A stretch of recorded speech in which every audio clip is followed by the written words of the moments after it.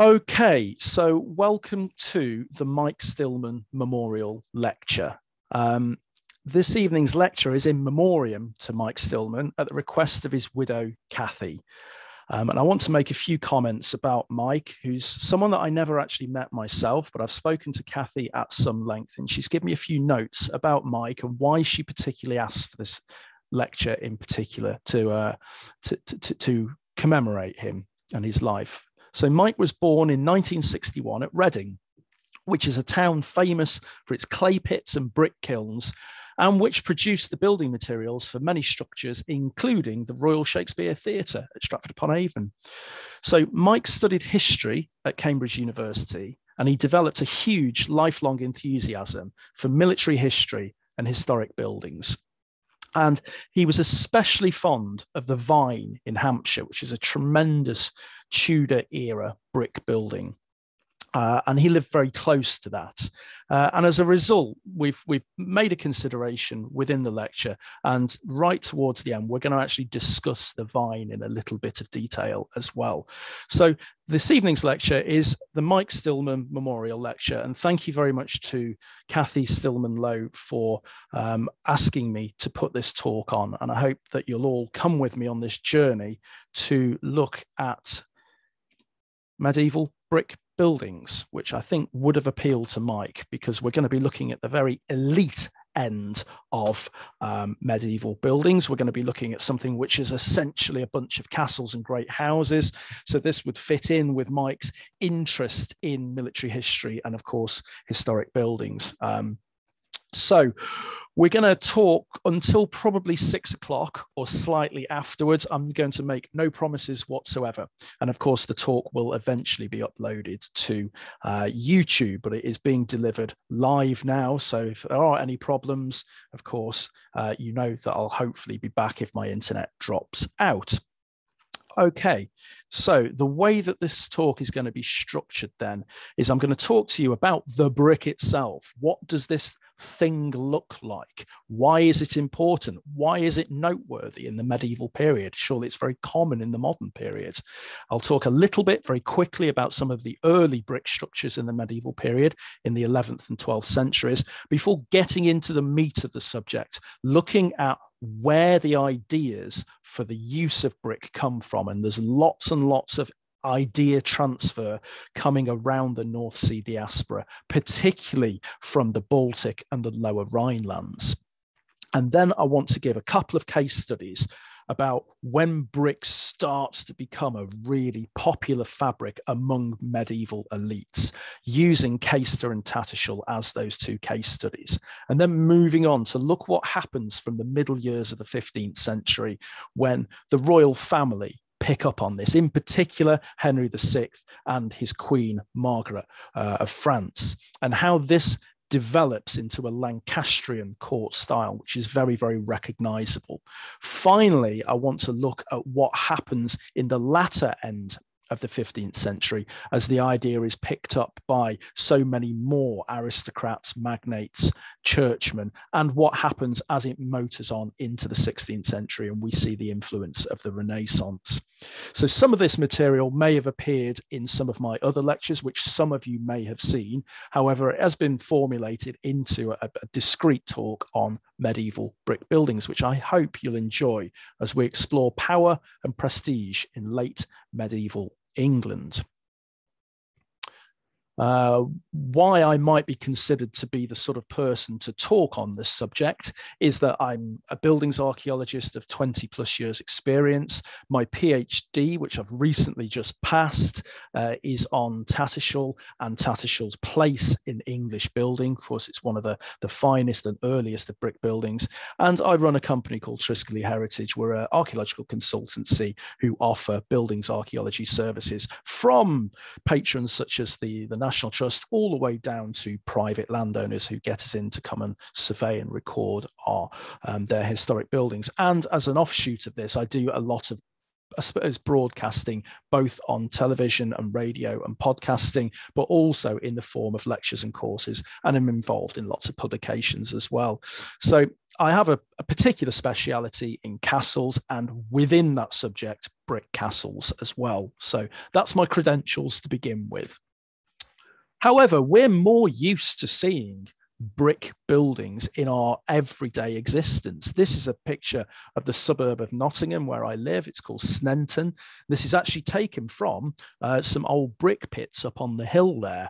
And as you can see, every building in view is constructed primarily of brick. The chimneys, the elevations, even the modern later extensions. Most of what you can see here in Sneinton dates to the very late 19th century, but really the vast majority of the buildings that you can see, especially on the left-hand side of the slide, date to the early years of the 20th century, in particular the first 2 decades. So this is something which is very ubiquitous. We see lots and lots of houses constructed in it, and perhaps most of us don't think about the importance of brick.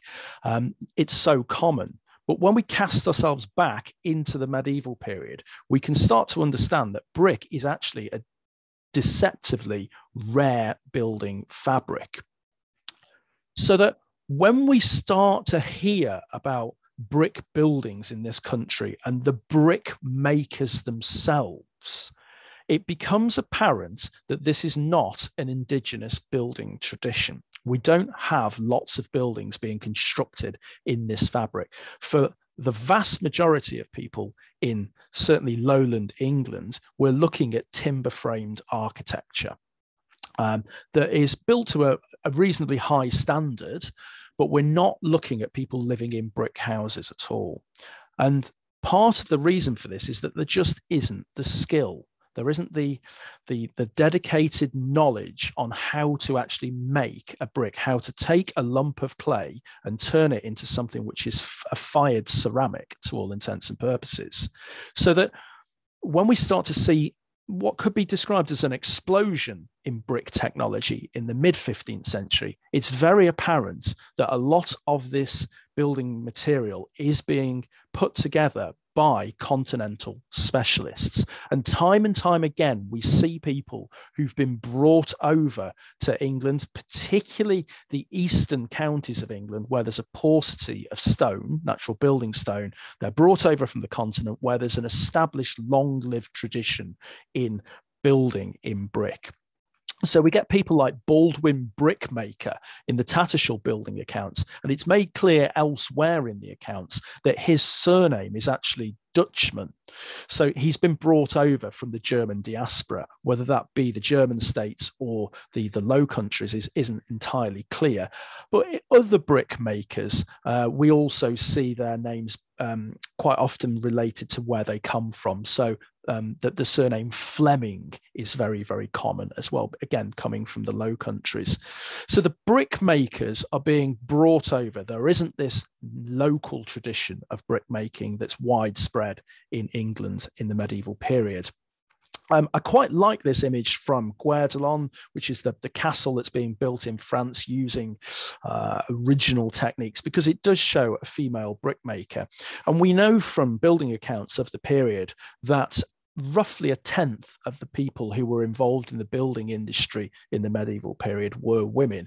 And we even know of a female brickmaker, again at Tattershall, a little bit later, but it's actually Baldwin Brickmaker's wife who carries on the business after his death in the mid to late 1450s. And it's very apparent that she's always been involved in the business because she's able to take it on without there being a break in supply at all. And I suppose we can get an idea from the building accounts here of 1445-46 that huge numbers of bricks are required to construct a castle such as Tattershall. Here's an account for nearly 750,000 bricks, and we're going to see some figures which relate to that in just a moment. But the point here is it is manual, dirty work. You can see here the clay is being pushed into a former, a mold, They're having to do this very, very quickly. They're producing huge numbers of bricks, and these are actually then being stacked up and popped into air drying sheds. And here's a lovely later example of one of these things. I don't think we have a medieval example of a brick drying shed which survives, but this is a place for the moisture to evaporate from the bricks. They've obviously got a roof on it, but it's open-sided on all four sides, and it's just a framework. And there's a nice example here, which was originally in Petersfield, an 18th century building. But it is, to all intents and purposes, this is what it would have looked like in a medieval brick drying shed. These do appear in the manuscript illustrations as well. So we would see them air drying the bricks, and then they are being put into a clamp. Now, the brick itself creates the clamp. The clamp is a kiln. It's not necessarily covered over. We can see a modern iteration from rural India here on the left-hand side, and you can actually see that the air-dried bricks are being stacked up, and then there are holes left in amongst them for the fuel, the timber fuel, the charcoal, to then begin to bake the bricks, to fire them, so that we get a nice, hard, solid piece of material which can then be incorporated into the structure. Now, some of these are not going to fire particularly well. We get examples which actually explode in the kiln, particularly if there are pebbles. Some of them will overfire, and we get burnt ends, or they'll blacken, and they can be used to pick out decorative designs called diaper work, which we'll touch on in a moment. But assuming that the firing of the clamp works, we end up with thousands and thousands of bricks. And we must consider the brick itself. Now, this is a replica medieval brick from Tattershall. We can see it here on my screen. There is the brick, and you can see that I've put the dimensions on it. The dimensions are quite important. These are handmade bricks. You can see that they've got drying cracks on them. They're not uniform. They're not machine made. They're not rubbed down. They're not cut with wires. They're simply a handmade brick, and they're not going to be uniform in dimension. And we can find this at buildings such as Tattershall and Hurstmonceau and Esher, where we can actually measure the brickwork. And we'll actually see quite a variety in measurements. But for the purpose of this exercise, I just want to point out to you that the brick tends to be twice as long as it is deep. That enables them to be stacked one on top of the other with both stretchers, the long bricks, as you look at the elevation, and headers, the narrower bricks, end on, so that we get a thickness in the wall, and so that they stack on top of each other accurately if you've got one that's half as deep as it is wide. We also see them being quite thin as well, so about 2 inches for a medieval brick, sometimes a little less, maybe 1 3/4 inches. The range tends to be about 45 millimeters up to just shy of 60 millimeters, so 57, 59 millimeters. The reason for that thinness is firstly to enable them to air dry, and also to accurately burn in the clamp without them remaining soggy within, so to get a good firing. Also, so that they can be easily held by the brickmaker or the brick mason, the person who's laying the bricks. The advantage of brick is that it can be held relatively easily in one hand. We're not having to have 2-3 blokes picking up a great big lump of stone and edging it onto the wall, or even using cranes and blocks and tackles to winch it in place. One man can pick up a brick and lay perhaps 1,000 bricks in one day. It's a very, very quick operation. So there are advantages to it. And that explains why the bricks tend to be quite thin, to enable the brick masons to pick them up, but also to ensure that they accurately fire in the clamp kilns. So those brick masons, who are a different category of construction workers to the brick makers themselves. The brick masons are just like the stonemasons, except they work in brick. Now, I'm sure that there is some crossover between the two, although we do know at Tattershall from the building accounts, which were published in the 1960s, where we have 4 or 5 years of operations, we do know, for example, that the brick masons are very distinct from the stonemasons. So if we're not seeing people laying in both materials. And we get glimpses of these people. So, for example, in the one of the earliest years of construction, 1534 to 35, we can see that over 50 quid is expended on brick masons' wages, and they're ordering and then laying just over 500,000 bricks from one kiln alone at Edlington Moor. There is a second kiln referred to, and that probably accounts for why we're getting more bricks in slightly later building years. You can see that they're actually laying in excess of 1 million bricks in 1438-39. The big year for brick consumption at Tattershall is, of course, 39 into 40, where we're seeing almost 4.75 million bricks coming into the site. That's really ramping up the construction work on site, which has already been going on probably for almost a decade by this period in time. It just gives you an idea of how long it takes to build a castle like this. Of course, we only have the Great Tower surviving, really. There are lots and lots of other structures which are long gone. 3 principal gatehouses, another 2 gatehouses, lots of other towers, walls, lodging ranges, stables, etc., etc. It requires tremendous amounts of effort, and we see the building operations going on for about 20 years at this site.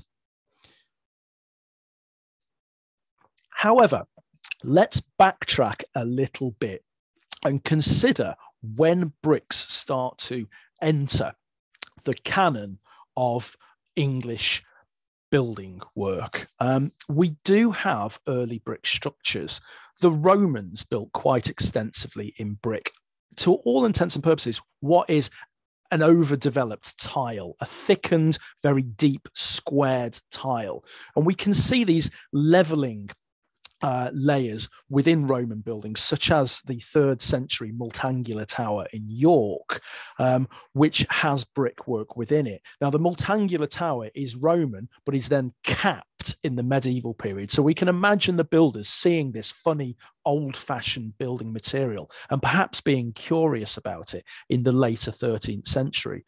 Other builders had actually been using Roman bricks in their own constructions, such as St. Botolph's at Colchester. This is a monastery, the church of the monastery, and you can see that the arch of the principal door, the blind arcading, leveling layers, parts of the windows are constructed in reused and recycled Roman material. So there's already an element of familiarity with this ceramic building material, albeit at this period in time, they're not either importing it or using their own bricks, which they are constructing in this country. So there's a familiarity with the material.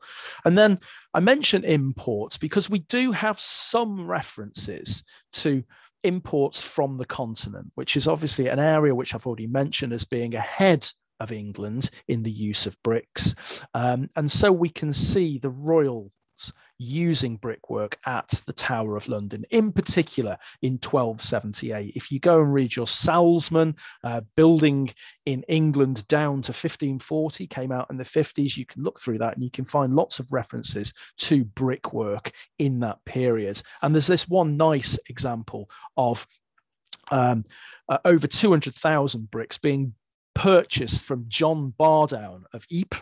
He's a brickmaker, and they expend £20 on that. And then those bricks are transported by sea by Hugh Beckman of Newport for £32, 5 shillings. So they're brought over the North Sea. Obviously, London's a port town at the time. They can dock immediately adjacent to the Tower of London in the Pool of London, and then they can be used. And we learn that they were actually being used at this period in time to build the wall between the castle and the city, and that's probably the north wall of the Tower of London. We've subsequently lost the evidence of that, although there is some archaeological evidence below ground for the use of brick.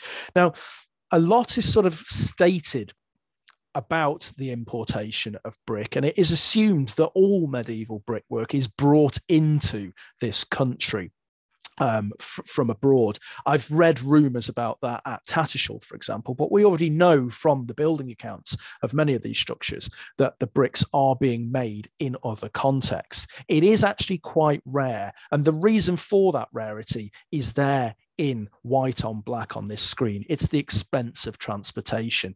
You can see that those bricks on their own cost £20, but it costs £32 to bring them across. Well, why not have your own local brickmakers, and you don't have to pay quite such a high transportation cost?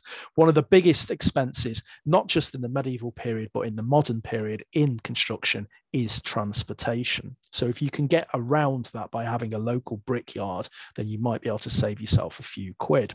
And so what does start to happen in this country is we do start to see early indigenous production of bricks. A real outlier on this is the guest house at Coggeshall, where we actually see quite a few buildings constructed in brick. This is 12th century. This is seriously early, probably being driven by continental links.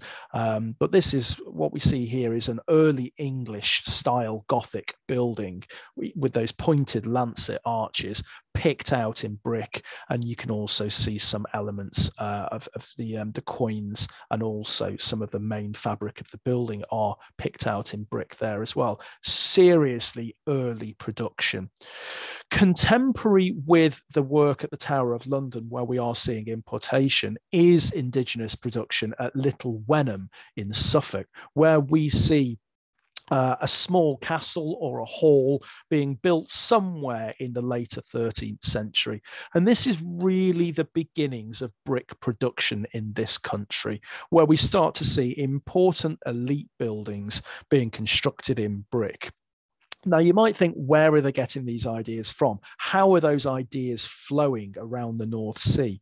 Well, one of the ways that that can be explained is the trading networks of the Hanseatic League, which is a slightly extended group of cities which have trade agreements with one another. And so that we have this drawn out region around the Baltic and the North Sea, where the Hanseatic League, who have these contracts with each other to engage in free trade to all intents, are able to engage not just trade, but the flow of ideas as well. So people are moving through these states with their ideas. You've got merchants traveling from one country to another, seeing the buildings of different lands, coming home with those ideas. And I think the Hanseatic League is helping to engender these ideas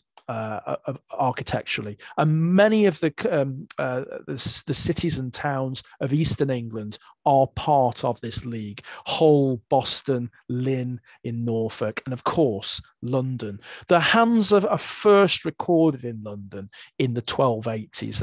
That's the origin of the Hanse in this country. And they have a building called the Still Yard, which is just down from London Bridge. You can see the bridge over to Southwark there. And there's this rather fine quote from Jane White, who wrote a really chunky history of brick building in England. And she says, a Hanseatic merchant's establishment was a cultural influence and symptom of growth. So there's a real importance being laid, a cultural importance, which is helping to spread ideas. And we can see this physically at the port of Boston. Now, Boston now is quite a quiet market town. It's quite remote. But in the medieval period, Boston in Lincolnshire was one of the most important towns in England. And we see a German merchant, Wisselas de Smolenburg, in fact, moving to Boston. So as impressed is he with the opportunities for making money. And he's eventually buried at Boston Stump, known as Boston Stump, the church in the background there, St. Botolph's. So we can see this in the 14th century as the Hansa are really starting to get their fingers into English trade. This does start to have an effect on architecture. Now, sadly, we don't have hardly any Hanseatic architecture surviving. The one building that we do still have above ground is the warehouse known as a contour at King's Lynn in Norfolk. Now, this is built at the end of the 15th century, so it's quite a long way down the story of the Hansa. And it's actually at a period where the Hansa are, to be honest with you, there is an Anglo-Hanseatic war being fought, which is settled only the year before the establishment of this contour, this warehouse. But the point here is that although there is brick involved in this, it doesn't look too different to indigenous timber-framed traditions of the east of the country, such as the Blue Pig at Grantham or the Governor's House at Newark, where we've got masonry ground floors with timber framing above. And ultimately, the contour at King's Lynn is being built in this English tradition. And the reason we have to draw attention to this is because something else is going on in brick architecture on the continent. And unfortunately, the warehouse at Lynn doesn't really bear relevance to what is going on there. So when we're actually talking about the influence of brick buildings on the continent, it's structures such as these that we must be looking to. The Baltic style. We're looking at huge churches built almost entirely of brick with beautiful vaulting.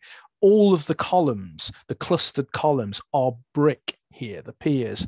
We're looking at this gorgeous elevation, the Rathaus at Stralsund, Germany, where we've got rows of open-ended arches. We've got windows above with complex tracery, recessed arcading, and then above and above and above, we've got more and more serried ranks of windows and roundels with gable ends and finials. Again, this is how you do it in brick. This is why the English are looking to the European experience for brickwork in terms of having an influence on England. They are looking to the people that have been doing this for a long period of time.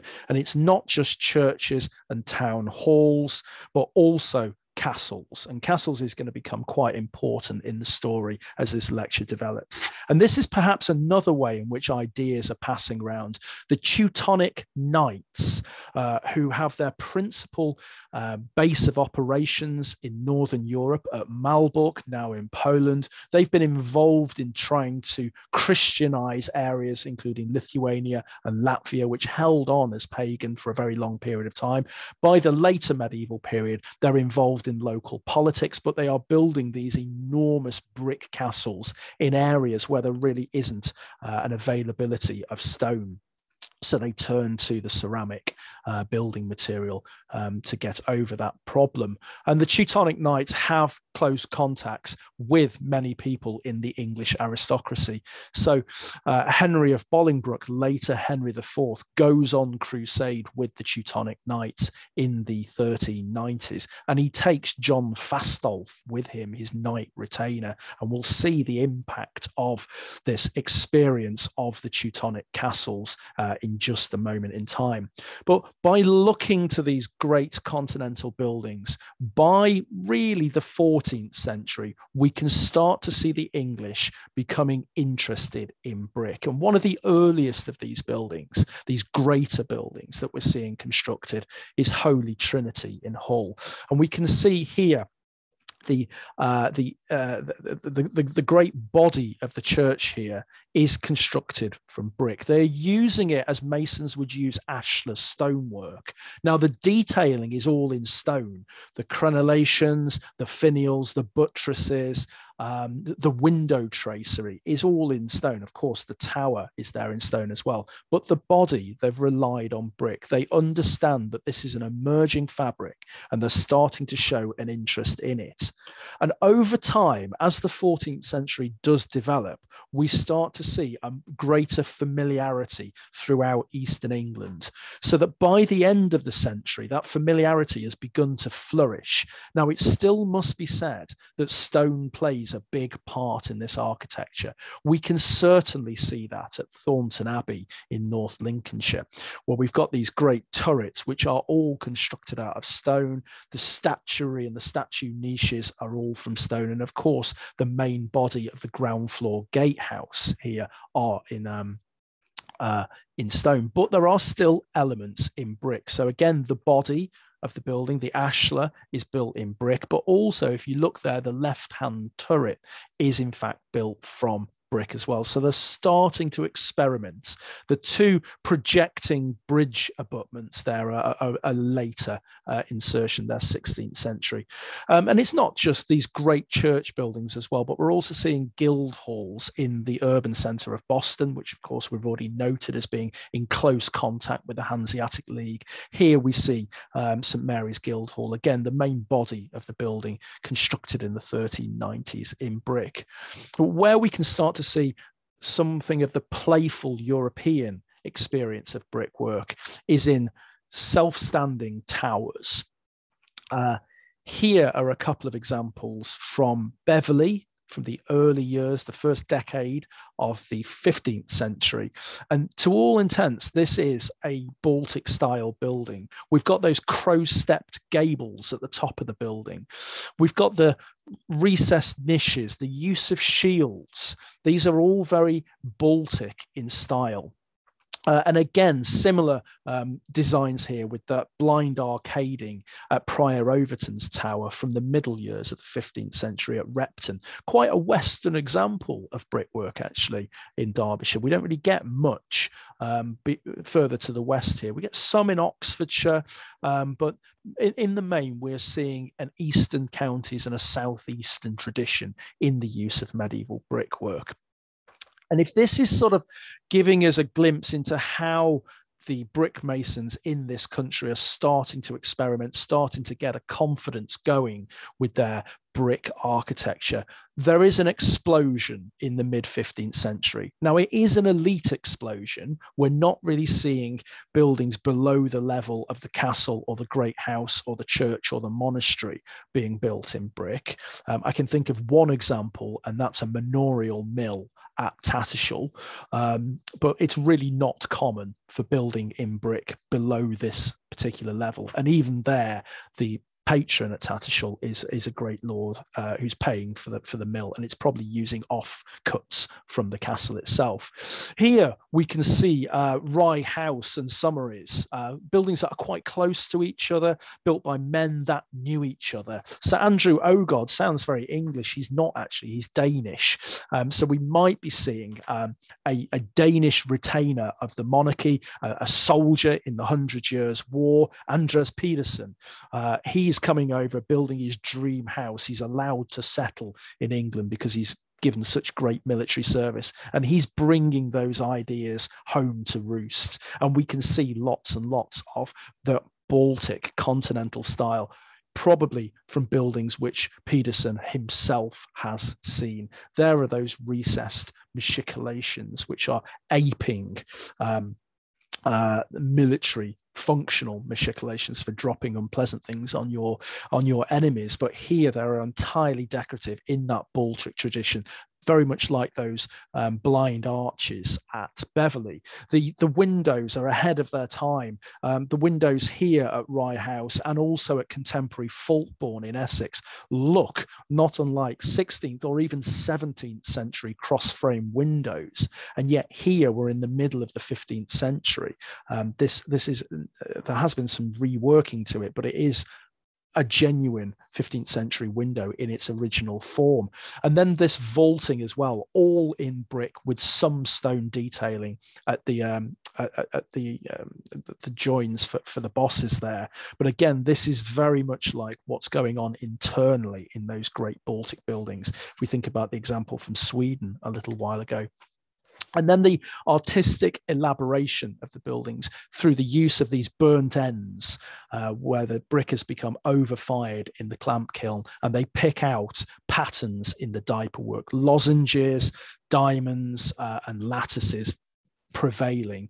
That idea is coming from really the 12th and 13th centuries in the Baltic states. Malbork has quite an early example of diaper work we can see here around this gatehouse.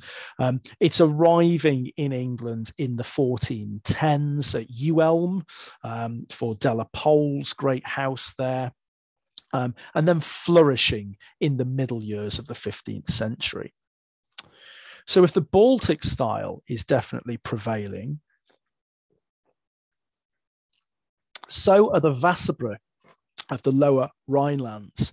Now, these are water castles, and there are lots of examples of these in the lower Rhinelands, whether it be the Berg Kempen or the Muiderstad in Holland, both from the 14th century. And you can see their design here, great big, very tall, substantial corner towers with projecting machicolations at the top of the towers. There are quite fine windows popped in through there. We're getting things like gun loops, squared towers for gatehouses, brick bridges crossing over those fine moats. And we can consider that these types of water castle have an effect on the English aristocracy as well. And probably the greatest example of the transition of the water castle from the Rhinelands to England comes from Norfolk. And it's one of my favourite castles, actually, one that I would love to do some more research into. And it's Caister, which is near Yarmouth. And here we see John Fastolf's great castle, and we can see lots of those motifs which we saw in the previous castle, the machicolations at the top, the square-headed windows, the square gatehouse right in the bottom right-hand corner there, the extensive moats. Now, these are fine, great houses intended for elite, prestigious living, to show off Fastolf's great wealth and power. He's really made his name as a soldier fighting, firstly, for Henry of Bolingbroke. He goes on one of those crusades with the Teutonic Knights, and I don't think it's a big stretch to imagine that Fastolf had seen these water castles himself, decided he wanted one, and after he's done later service in the 100 Years' War, he fights with both Henry IV, Henry V, gets onto the Royal Council, that kind of thing. He comes home and he spends the money that he's made on booty and ransoms on one of these castles. And there's lots and lots of elaboration. Now, we've lost much of Caister. This is the great hall range between that great tower and the back gate, essentially. And we can see that we've got some projections which were supporting an upper gallery. But by doing a bit of buildings archaeology, we can actually see that what's going on within that blue square would have looked something like the top of the tower at Tattershall, but behind the Great Hall range. So we've got one of these double height machicolated galleries. We've got the wall scar here, supported on these arches. There's a blocked door here, which would have led onto a wall walk, and it would have had a machicolated, a crenellated wall coming along here as well. So it would have looked very much like Tattershall. This element here would look like this element here, and then the wall tops themselves is what's going on here.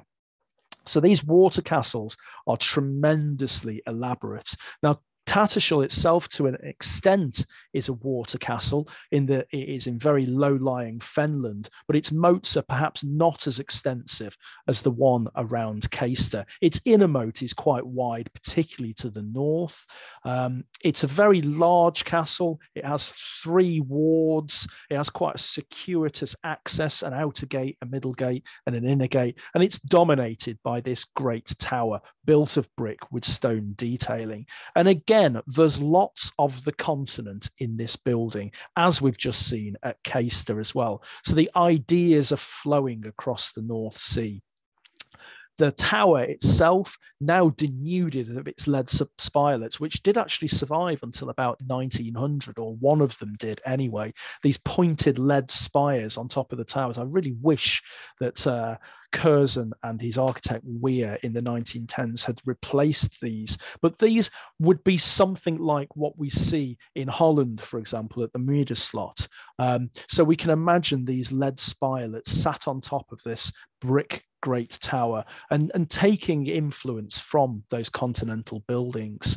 At a slightly later period, when the solar block adjacent to the Great Hall, now lost, is constructed in probably the early modern period, they're opting for a crow-stepped gable, which looks remarkably like this warehouse from Lübeck, crow-step gables, which we've already seen coming in from Baltic architecture at the North Bar in Beverley. So even at this late period in time, long after the original construction of the building in the 15th century, maybe a century or two later, there's still these ideas of continental architecture washing around in the brickwork. The vaulting of Tattershall is always commented as being really quite elaborate and important. Here we see a processional corridor. It's some of the earliest brick vaulting in a secular building in this country. And although it's a bit clunkier, we can see something of Malbork about it with this processional cloistered corridor that we see on the right-hand side there. There's something of Tattershall in that design. Even in the detail of the vaulting, we can see that we've got these brick molded and carved designs, including trefoils and wheel traceries and triskeles. And it's relatively similar to some of the designs that we can see on the exterior of buildings, such as the Mary Church, again at Lübeck too. But it's not just a continental building at Tattershall. There is also something else going on at this great castle as well. We can also see something of the English experience as well. So it's a building that looks both to the continent, but also to its indigenous styles too. And we can see something of indigenous vaulting designs here in the lobby at Tattershall on the top right, which is, to all intents, similar to what's going on a little bit prior to Tattershall at Winchester. It's not just the vaulting, though. The design of the Great Tower in and of itself, yes, it is looking to some continental examples, particularly in France, but also looking to older Anglo-Norman towers, such as Newcastle from the 1170s. So it's a building that's playing with ideas. It's looking to France, it's looking to the Low Countries, looking to the Baltic, but also considering the English experience too. Very complex system of ideas. And Caister and Tattershall are at the forefront of this explosion in brick building in the 15th century. So eventually we see the royal family catching up on these ideas. They see what their aristocrats are doing, what their retainers are doing. And by the 1440s, Henry VI, who has started off as a very, very young child, is of age, and he himself is starting to build. And he's looking, unusually, he's looking to his circle, his courtiers, for influence. What have they been building while he was growing up? And he looks to the ideas of places such as Caister and Tattershall, and it's those which help to propagate the court style, the royal architectural styles. Now, royal architecture in this period really begins with sheen. It's a Plantagenet palace, which was dropped by Richard II, rebuilt under Henry V, and then massively expanded by Henry VI. And the interesting thing from the building accounts at Sheen, which is now Richmond Palace, we really lost medieval Sheen, and we only really have much later 15th century brickwork surviving, is that in the middle years of the 15th century, in the 1440s, what is being built is in brick. And we learned that there's a great quadrangle with a gatehouse. And that word quadrangle tells us already that they're building a new style. It's a rectilinear, formal courtyard progression, and that we have the new close of brick around the garden as well. So much of this palace at Sheen, sadly now lost, is built in brick. To get a glimpse of what Henry VI Sheen may have looked like, we only have to go relatively close by to Eton in Surrey to understand what that great quadrangle with a gatehouse might have looked like. That said, the gatehouse here that we see is 16th century, but it is in a 15th century style.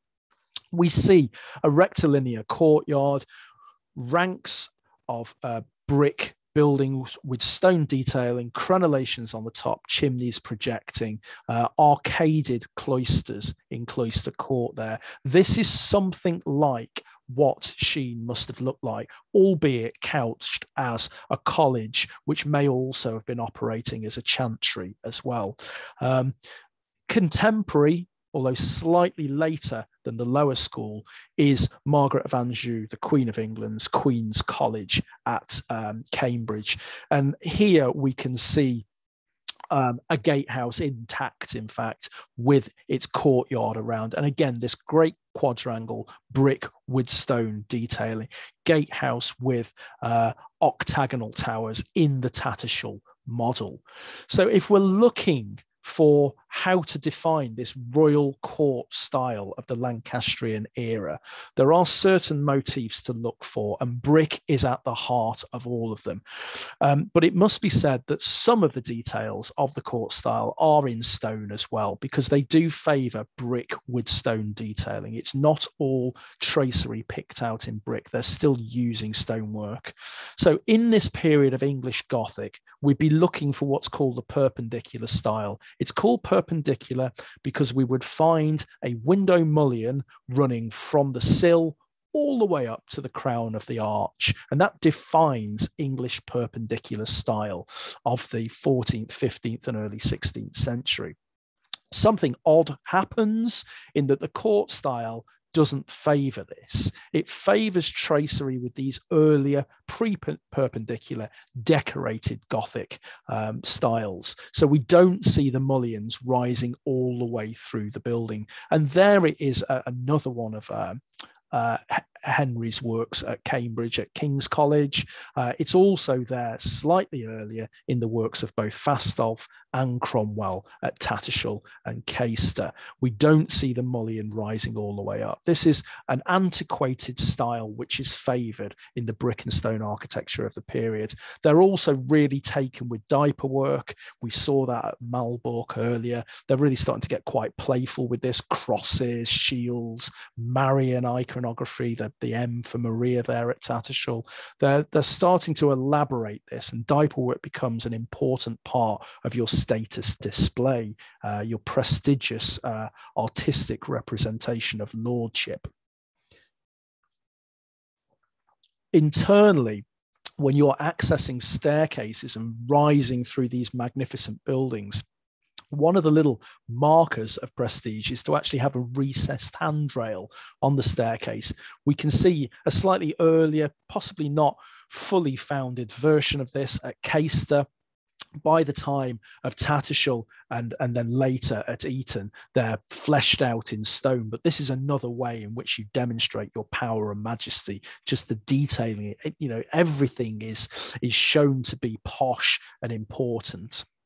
And the ultimate expression of lordship in the court style is the use of these great towers, either self-standing, such as the residential tower at Tattershall, or formulated as a gatehouse at Hurstmonceau.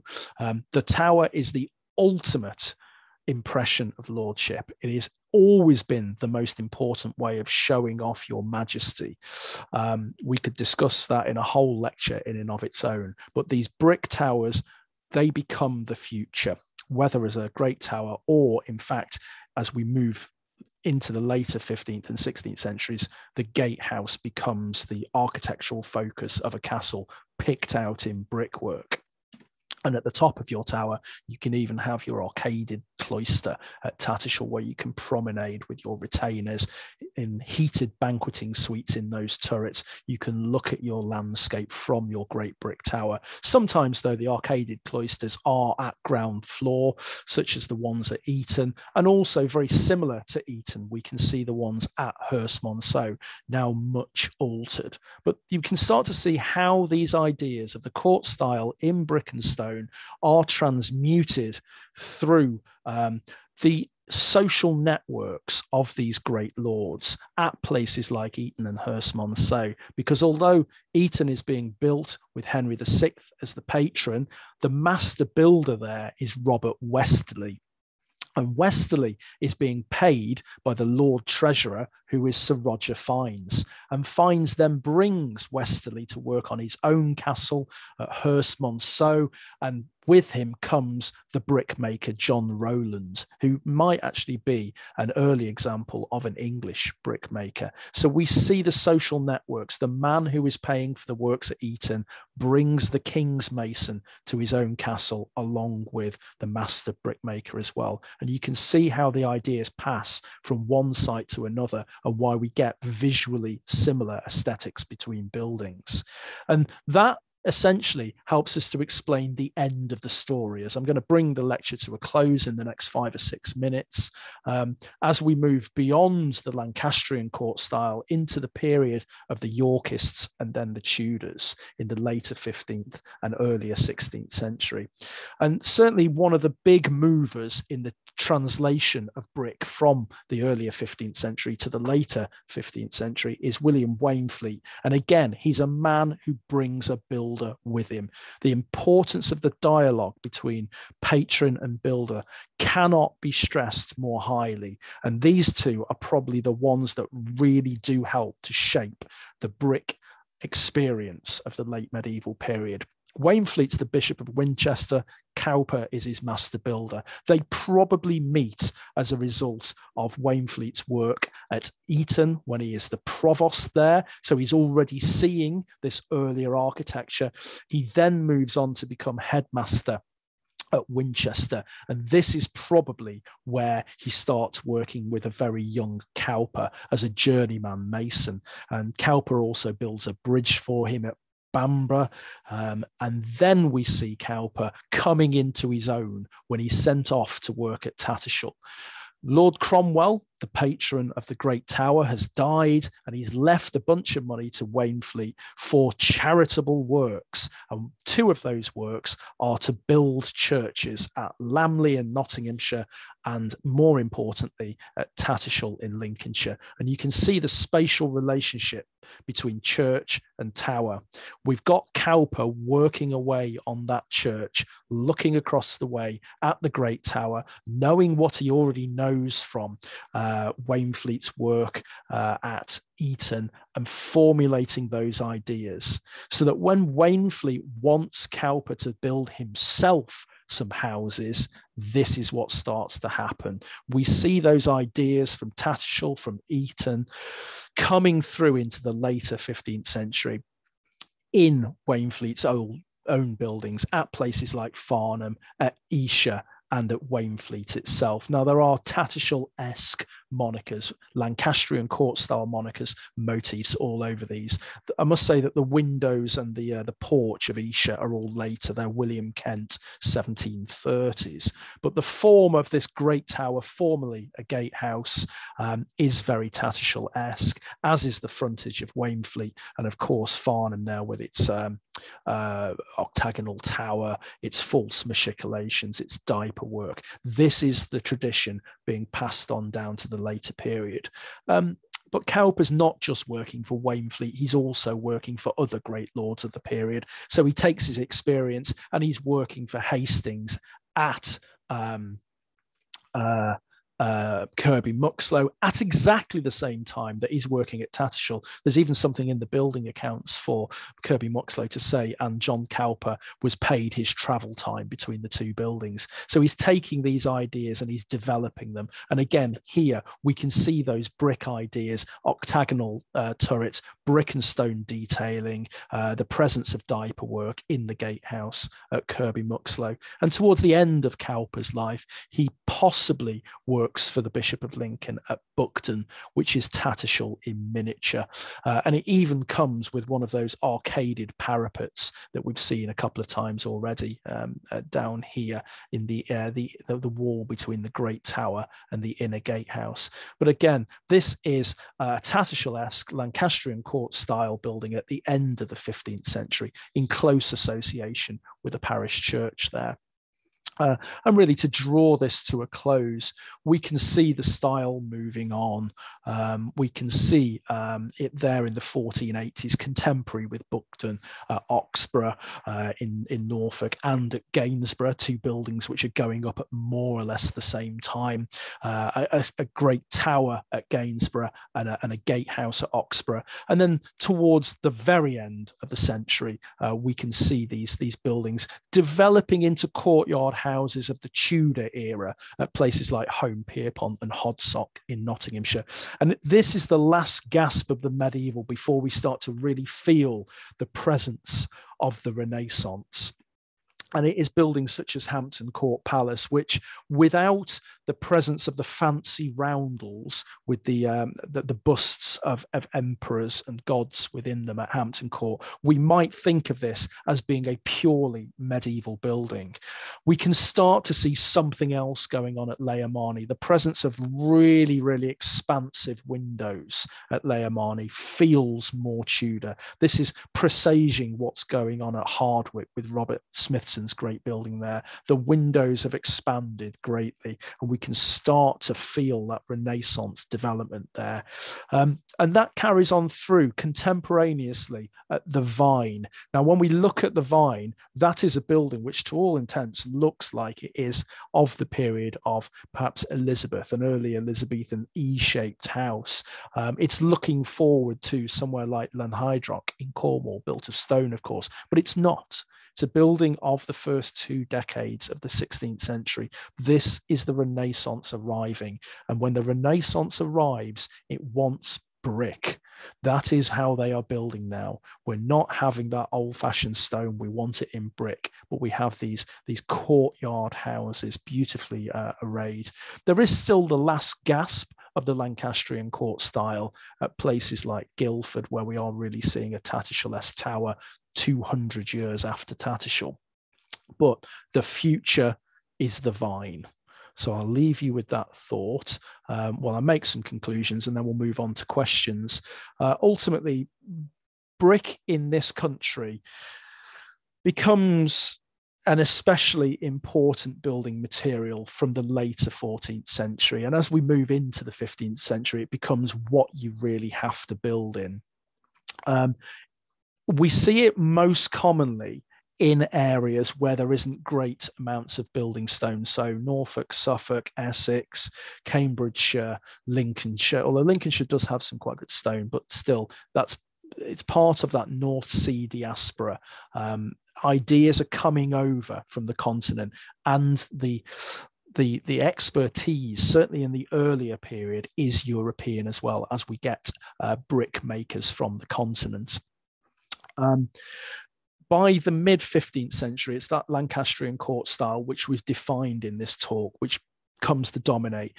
It comes in via Caister and Tattershall, which are European-looking buildings, and then it flourishes under the patronage of Henry VI and the court circle.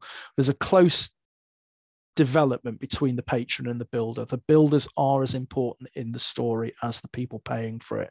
And the style hangs on for about 200 years. Guildford's a late example of it, but it develops into the Renaissance. So this is a way of explaining the development from, say, the castles of Edward I to the great houses of the Elizabethan period. This is the story which explains what happens in between.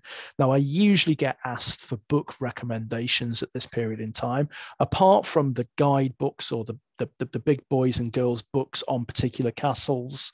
I would recommend these on bricks in particular. The History of English Brickwork by Nathaniel Lloyd came out in the 20s. Still holds up really, really well. It's a glorious essay, a love letter to brickwork, if you like, which then has a really substantial section of black and white, high quality photographs at the end.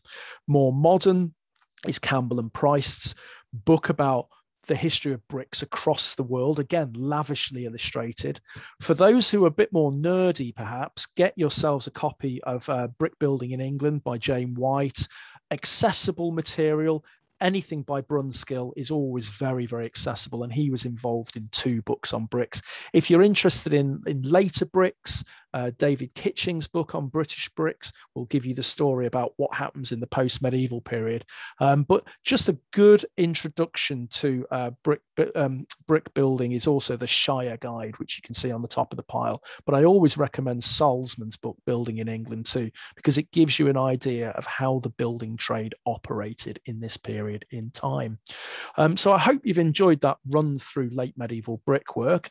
It behoves me to signpost the next lecture in the series as well, the Medieval Myth-Busting series of lectures, which will take place during the winter of 21-22, 1 a month. The first one on the 18th of November. Can we trace the origins of the myth of sword fighting on castle staircases? So thanks very much for listening to that. There's my contact details in case I'm not able to answer your question during the Q&A. You can contact me on email or Twitter. I have a slight preference for Twitter questions, if at all possible, if you use that. Otherwise, you can email me. That goes for anybody that might watch the upload on YouTube. But what I'm going to do now is stop recording the lecture, and then I will upload this to YouTube for anybody who wasn't able to attend. I'm not going to include the Q&A in the YouTube upload, though. So we'll